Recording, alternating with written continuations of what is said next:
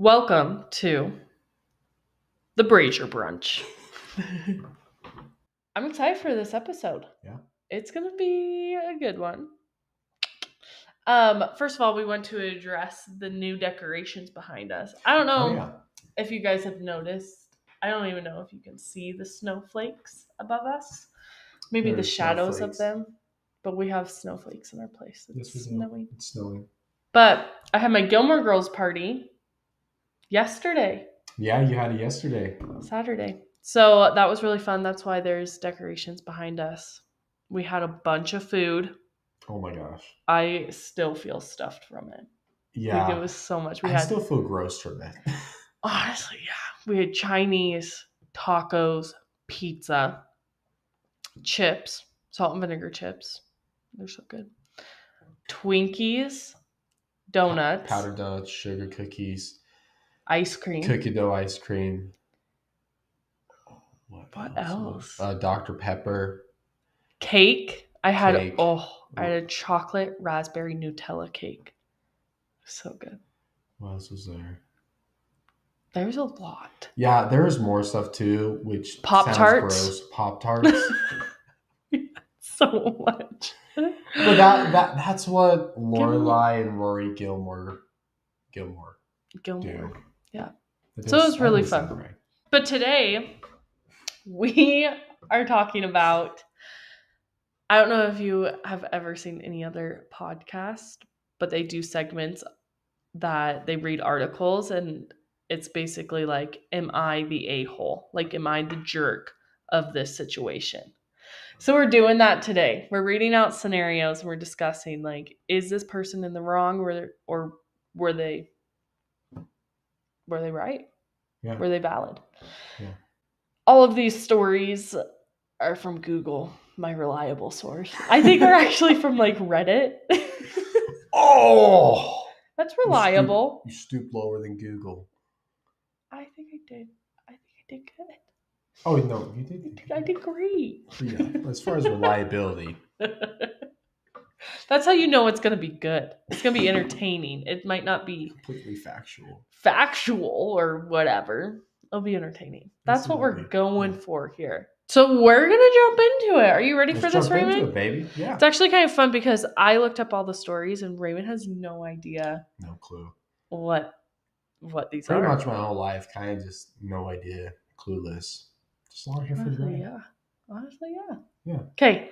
The title of this one is called The Milk Swap. Terrifying title. Okay.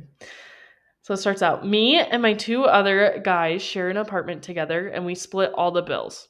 The only thing we don't split costs on is groceries. Everyone's in charge of buying their own food and we don't touch whatever doesn't belong to us in the fridge.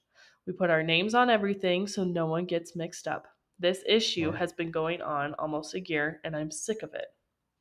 Okay, but the thing is, names? Yeah. Well, maybe he's talking about this issue. That makes sense. One of my roommates, R, keeps stealing my food.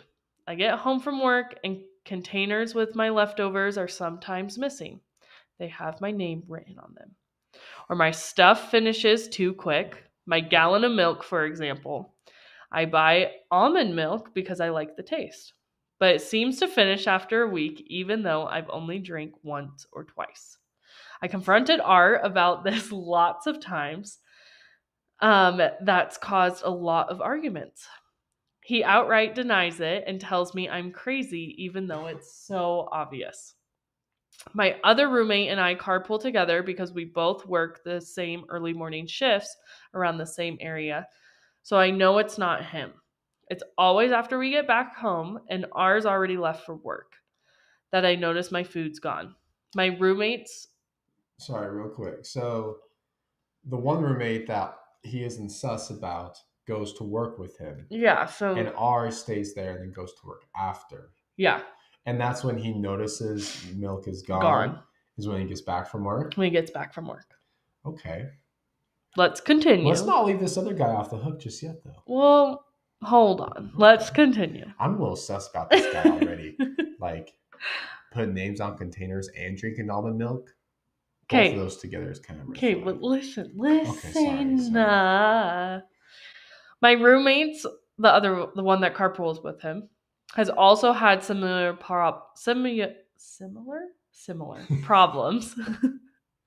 but not as often as I do. I'm guessing because R doesn't like what he buys. The funny thing is, R buys a lot for himself and is even more stingy about his food.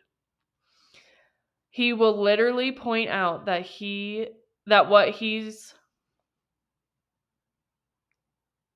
will literally point out what's his when he comes. Oh, like what his is when he comes back from the grocery shopping and tells us not to touch it.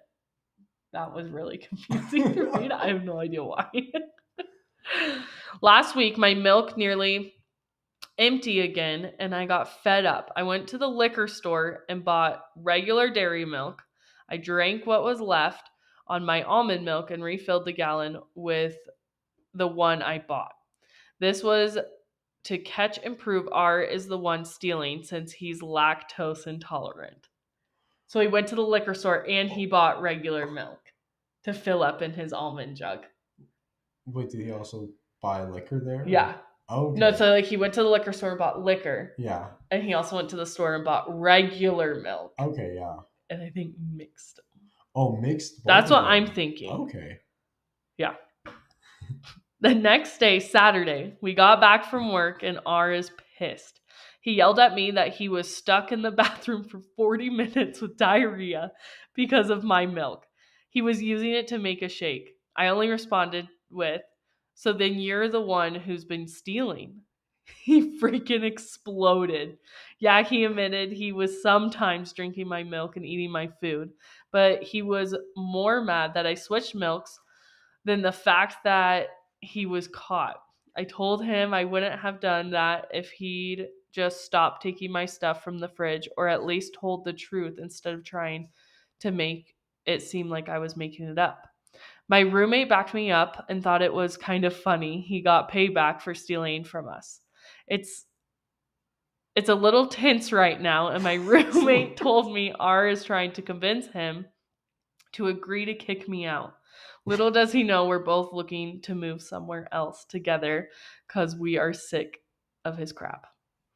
And then it says, I told some buddies what happened, and a few think I am the asshole for that. I feel like I'm not in the wrong here. He was taking my food and not even owning up to it, and I wanted to prove it. Does that make me the asshole? What do you think? Okay, you've had guy roommates. Yeah. Did you share food? Like, did you have your own stuff? Did you label it? Like, what was that scenario like? So I had at any given moment, I had 5 roommates. We would all share our food, like relatively. We would all buy our own ingredients, but if we needed something from one another, we'd be like, "Hey, bro, can I borrow some of this?" But sure, you'd ask. No problem. But you'd ask. Like it wasn't no sneakiness. Oh, wait a second. What? Wait a second. Hold your horse. Would steal food? I wasn't gonna name names. Oh, just bleep it out. Yeah, it's true. We'll just bleep that out. Anyways.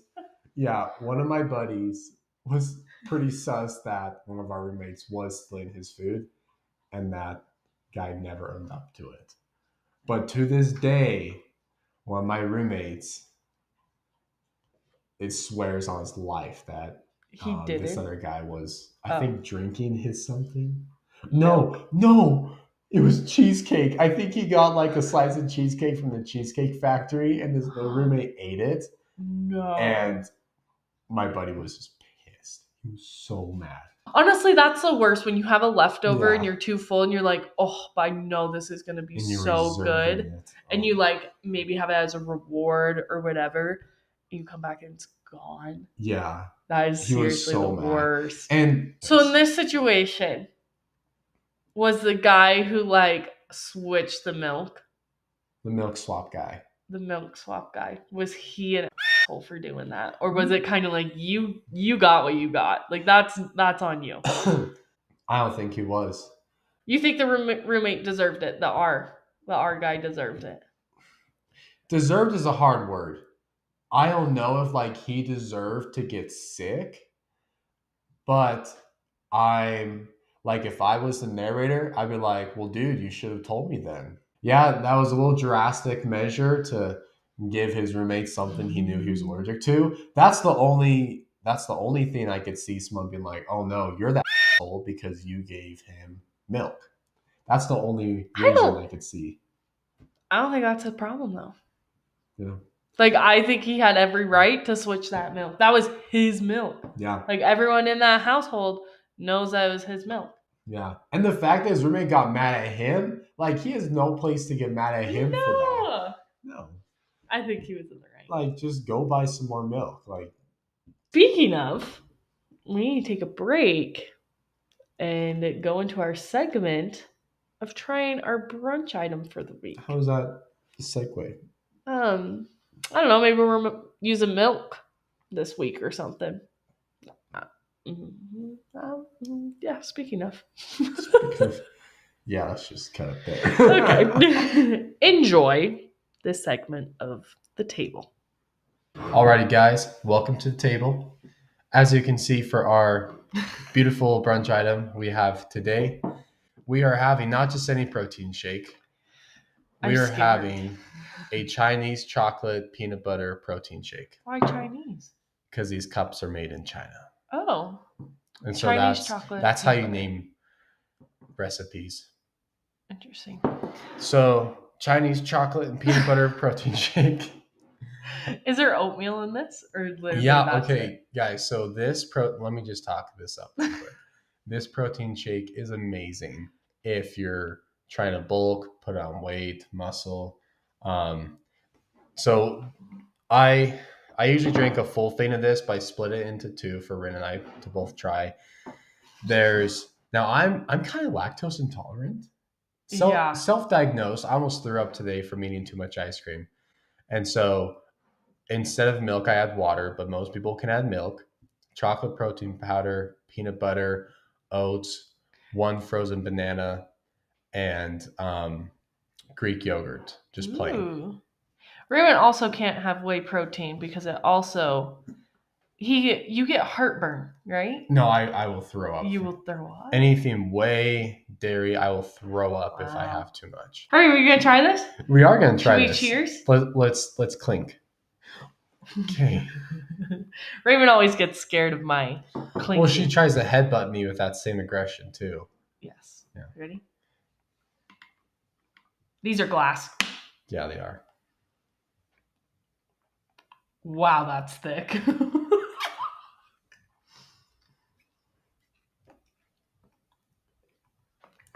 So, I made this about 15 minutes ago, and all the oatmeal has absorbed the moisture. So it's like sucking a golf ball through a hose on this one. Okay, but it honestly doesn't taste bad. You know what it tastes like? A Snickers bar. Ooh. It tastes like a Snickers bar. Mm-hmm. Texture is weird. Yeah. You have to drink it right away. Yeah. A little lukewarm. It is a little lukewarm, yeah. But the key with this is using a frozen banana. Because if you use a room temperature banana, even a fridge banana, it's not going to give you a little cold, icy texture. And so definitely freeze your bananas. That's good. Yeah. Do you add ice cubes in it? You can if you want to, but I used to drink this every morning. Now I drink it every night with the oatmeal to keep my body full throughout the night and ready to go in the morning. It's not bad. I feel like I have to eat it. Like I have to crunch it. Yeah. Again, you drink this right away. Don't let it sit. It's not an overnight protein shake. Okay, honestly, I would give this an 8 out of 10. Oh, wow. Yeah. Honestly, it's just like the texture thing for me and the thickness. But taste-wise, that is really good. Yeah, no, that's the thing. This is great. And as far as the macronutrients go, I don't have the exact nutrients, but we will be making a short about how to make this and the exact macronutrients. But I believe it's a little over 500 calories for both these put together. Oh. And it's so for me, not having dairy and whey, it is almost 40 grams of protein. But if you can have dairy, it will be over 50 grams of protein. What about whey? Yeah, so if you can have milk and whey, it'll be over 50 grams. Wow. With me, since I can't, I think it's like 40 or a little under. But no, this is great. Like I said, if you're trying to put on some muscle, bulk up a little bit, it's quick, it's easy, it tastes great, and gets your calories in. Yeah, I feel like quick, easy, on the go. What would you rate it? This specific this specific one, I think an 8 out of 10 is a good rating. Yeah? Just because the texture is a little off. It's so thick right now. Yeah. But the taste is great. I've been drinking this for years. It hasn't gotten old yet. Oh, it's good. Yeah. Love it. So, should we cheers out of this thing? Let's cheers out of this thing. Ready? Alrighty. Thank you for enjoying that part of this video. Delicious brunch item that we have not had yet. But it was great. Or it was bad. One of the two. But anyways, we're going to move on to our next story of Was I the asshole? Okay, this one is called The Re-Gift Shamer. So this, I think it's a girl. It is a woman. Are all these women? Maybe. Her, she, they, them. It. Okay. So she begins as saying, my family does a gift exchange drawing each year for Christmas. We all reach into a bowl and pull out a name on a slip of paper. That is the person for whom we are going to buy a gift for the big Christmas get-together. I honestly hate this ritual as it is a bundle of stress to find something for someone you barely know, but we do it because the family always has. So is this like her in-laws? No, listen. Her family? So when I first read this, I was like, oh, okay, like this must be like, I don't know, when she said like people I barely know, I'm thinking like in-laws. Listen to who she gets. This is like a massive family gift exchange. Like if I did this, I would feel the same way. In 2019, I don't know why she put the date, but in 2019, I drew the 60-year-old husband of my great aunt. Oh, that's a gift exchange. Please comment if you do a gift exchange with your like huge family, outside your great aunt, your parents and siblings. Yeah, or even in-laws, children. Yeah, you know, like say like if like I have a sibling one. We don't have we only have one child, so we only give like gifts. So, yeah, your family. So my family does one where it's all the siblings and their kids. So my brothers, my older brothers and sisters, and their kids, and your parents. My parents. So. But it's not like aunts, uncles, cousins. No. Could you imagine? I mean, if you're close, I'm sure that's fun. But it's awkward. Like if this girl is like great aunt, who even knows their great aunts? I don't know my great aunts. What is a great aunt? What is a great aunt? I don't know. I don't know. Do I even have a great aunt? I don't know. Your great aunt's probably listening. It's like, baby, how dare you not know who I am? She probably doesn't know my name. Okay, anyways, let's move on. So she gets her great aunt's husband. I knew he and my great aunt were very well off and really neither wanted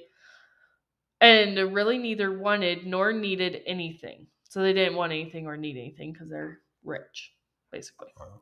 I knew also that the budget we had for gifts of $50 max was not going to get him anything within his or her taste level. Okay, that's like a high max. Let's just put that out there. For one person? Because she only had him. Yeah, it's a high max. That is a high max. It was like 30.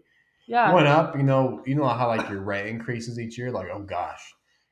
Our gift exchange rent was increased from like 20 to 30 this year. And I was like, oh my gosh. Crazy. Yeah. Okay, what's kind of fun, just a little side note, that my family did when I was younger, but my siblings and I have started to do this, is during your gift exchange, you have like a theme. So when I was younger, it was like, okay, everyone exchanges names, but everyone gets a movie. So you get to pick out a movie, like a DVD or VHS or whatever time period that was. But like now this year, my brothers and I, we exchanged ornaments, Christmas ornaments. Yeah. So it's not like a set price because everyone's different where they're at financially. Everyone either loves giving gifts or it's kind of like, eh. And especially that time of year, you don't want to think about another thing like to get a person. There's so many people like, hey, let's do a gift exchange for this. Oh, another one for this. And it's just like... It's just hectic. And so like having a category, like a Christmas ornament, you can still be creative and make it personalized, like whether it's funny or like sweet or sentimental. And so it's still like your own, but you don't have to think of like this whole broad variety of what am I going to get this person? Because okay, at least it's going to be a Christmas ornament. Or I think next year we're doing advent calendars. Or just like, you can make it really fun. Yeah. You can make it super fun. So anyways, that's an idea to help solve this problem if you're like worried about people not knowing people. Or even just less stress levels. That's my 2 cents. Side note, Thank you, Rinn, for your 2 cents. Let's get back to the story. Back to you. Okay. Okay. Okay, she knew the budget was $50. $50, yeah. He wouldn't want anything in that price range. Since he did a lot of driving for his work, I found him a rather expensive set of tools to keep in his car trunk should he need them. He opened them during the party, seemed appreciative, and thanked me. Wait, party? So all these family members are getting together at a party. Well, how they mail them? Yeah, they mail them. Exactly. No, they get together. Wow. Okay, so that was in 2019. I think this is like 3 years later. This past Christmas, I saw my gift was from my great aunt. When I opened it, I immediately recognized the tool set I had given him 3 years before. Ooh. Even the tape I had put on part of a torn label was there. I paused, broke into a big smile, and excitedly exclaimed that this was incredible as when I bought her husband a set 3 years ago. I had wanted to get a set for myself as well, but the store had told me that the set was discontinued and no longer available. She's saying this out loud to the whole party. Oh. I gushed that she must have gone to a lot of trouble to find one just like the one I had given him 3 years ago. Yes, I mentioned giving him a set 3 years ago many times. I then made a big show of running over, hugging her, and saying thank you. She and he just had odd smiles frozen on their faces. See, my great aunt has a reputation, whispered behind her back, of being incredibly cheap and regifting most of what she receives. All the relatives had just witnessed me make a big production out of this one instance. My mom later took me aside and chastised me for what I did, as my great aunt was visibly embarrassed and had left very soon after the gift exchange. I just looked at her and innocently asked what I did that was wrong. Asked what I did, wow. She asked what she did. What she did was wrong. She asked... What did I do wrong? What's wrong with you? What is wrong? By thanking her for the gift I really wanted. So was I out of line? Was she the asshole?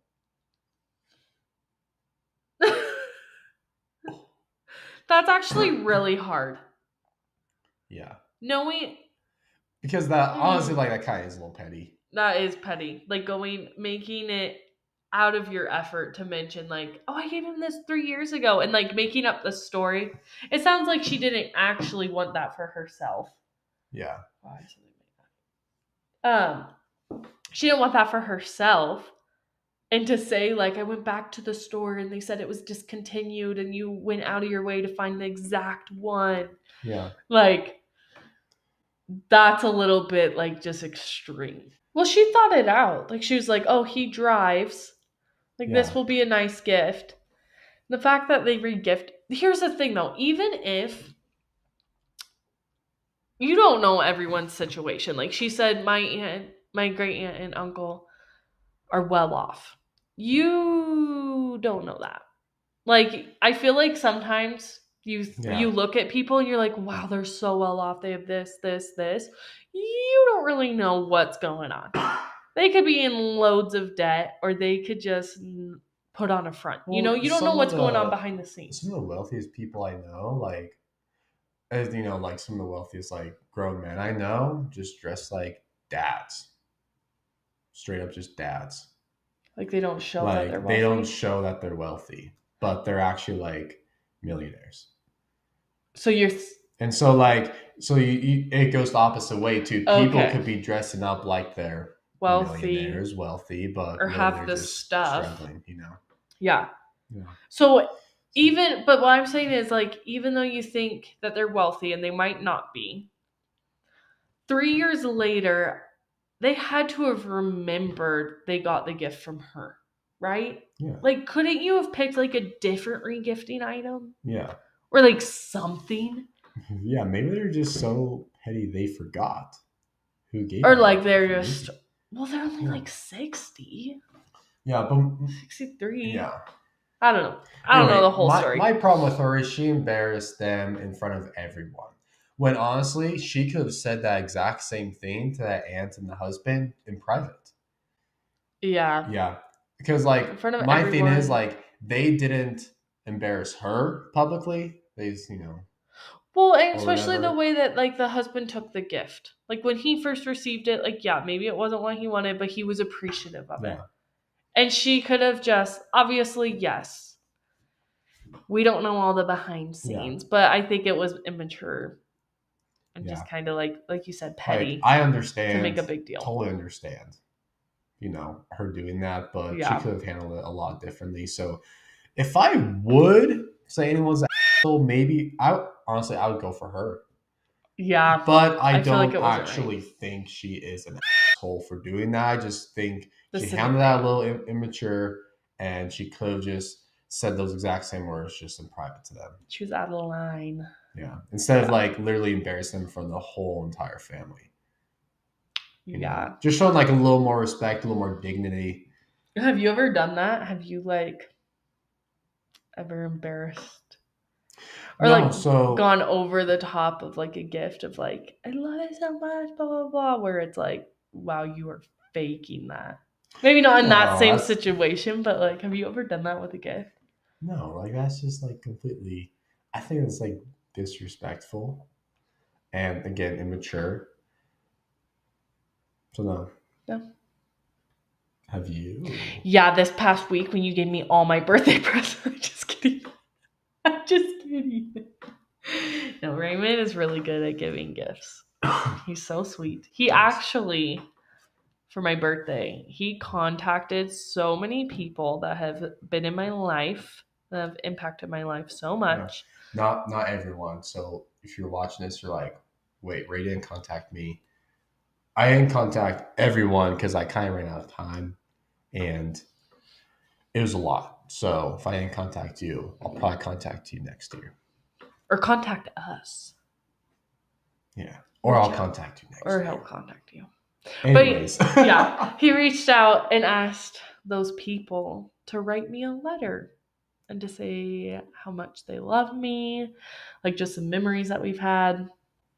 And then he took all of that and typed them out and made it into a book. Yeah. Yeah. Into a little. It's so sweet. And not even that is that there was 84 people? Yeah. 84 people.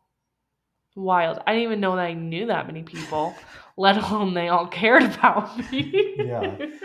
Well, I just wanted, the thought with that is actually I had this idea last year, but it was too late at that point, so I held on to it for this year. I just want Rinn to remember that she is loved, because sometimes we all forget that we're loved and appreciated by people. Mm-hmm. So Rinn is really special, but let's just remember like we're all special, we're all loved, but But yeah, but I'm Rinn's like really special and really loved, and you just need to remember that. You're so nice. Yeah. It's so sweet. Of course.